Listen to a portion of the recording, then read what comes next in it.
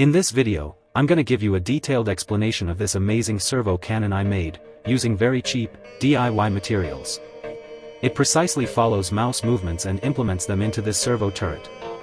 The combo of the mounted FHD camera and mouse control makes it feel like you're playing a video game, but the gun is in real life. And the best part?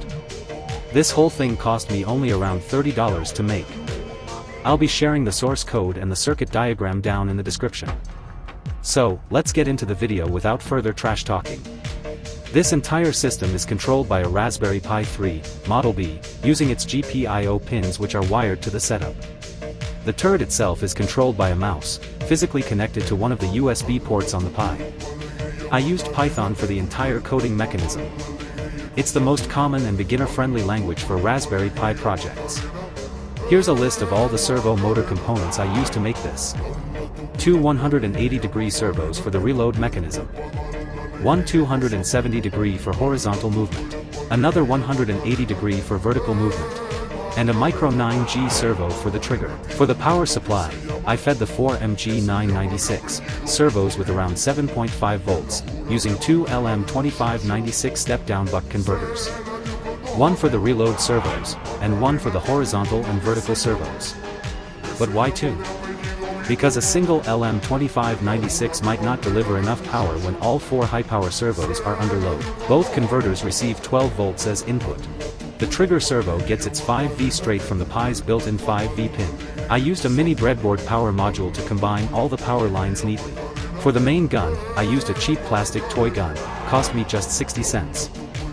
The two reload servos are positioned to pull the reload slide back fully, loading the bullet into the chamber. A right-click on the mouse activates the reload sequence. Then a left-click triggers the trigger servo to fire the bullet. Since I don't have a 3D printer, I use screws and nuts to mount the servos, which is why it might look a bit messy or complex. If you have a 3D printer, I highly recommend using a 3D printed mount to reduce mechanical errors and improve stability. Let's break down the turret structure real quick. On one side of the gun is a free bearing, and on the other side, the vertical servo for up/down movement. This entire vertical assembly is placed on a piece of hard cardboard, which itself is mounted on the 270-degree horizontal servo. This box you see? It's just a 500-gram counterweight, used to balance the system center of mass, keeping it right above the rotating axis of the horizontal servo. Finally, the horizontal servo and the entire gun system are attached to a cement-filled base, for solid, vibration-free mounting.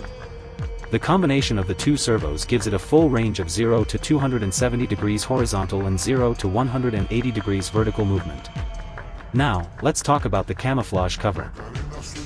It's actually just 3mm PVC sheet, shaped to fit the cannon's frame. I then applied custom-printed camouflage stickers.